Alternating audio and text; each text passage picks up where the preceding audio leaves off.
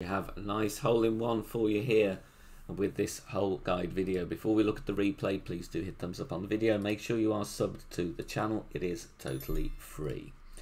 Alright then, here we go. Cross headwind we have here. So I'm using a navigator ball.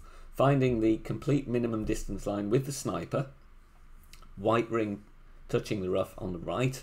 Then I'm going with a tiny amount of backspin and almost the full bar of side spin to the left with the navigator. The adjustment here is going to be minimum distance, 10% elevation. Pushing the rings, otherwise it's very, very awkward if you do your normal adjust to pull the rings with the slope there. So we can see the rings much clearer here, so I'm pushing 4 at a time to make my min plus 10 adjustment. Then a little bit of curl to the right. Hitting perfect, and this one does have a good chance of dropping. I've dropped this one a couple of times already with this wind, and we just catch a nice slope there and falls in beautifully for a hole-in-one. Good luck in your games, and we will see you all very soon. Thanks guys, bye for now.